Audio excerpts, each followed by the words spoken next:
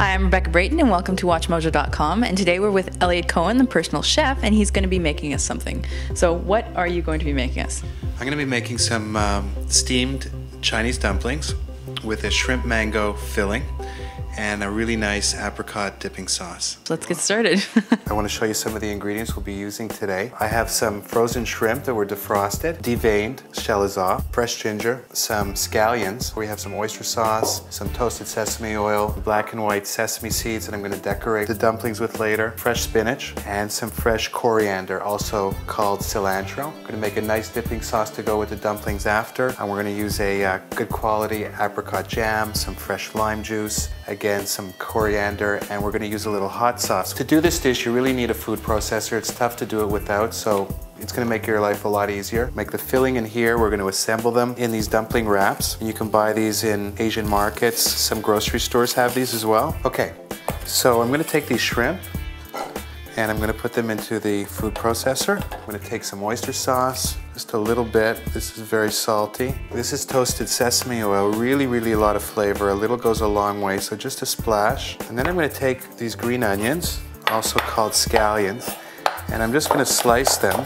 Everything's going in here is going to get combined in the processor, so I don't have to worry about cutting everything up beforehand. Fresh ginger, very essential.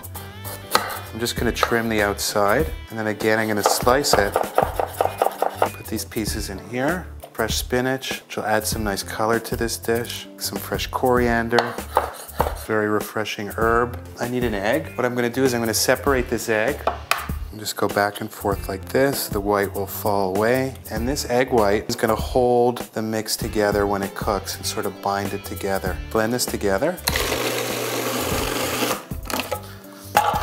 So you can smell this and look at it, it's really pretty. I'm gonna add some mango to it, and the reason why I didn't add the mango in there before is because I want the chunks to be in there. I'm gonna go down the side and the other side.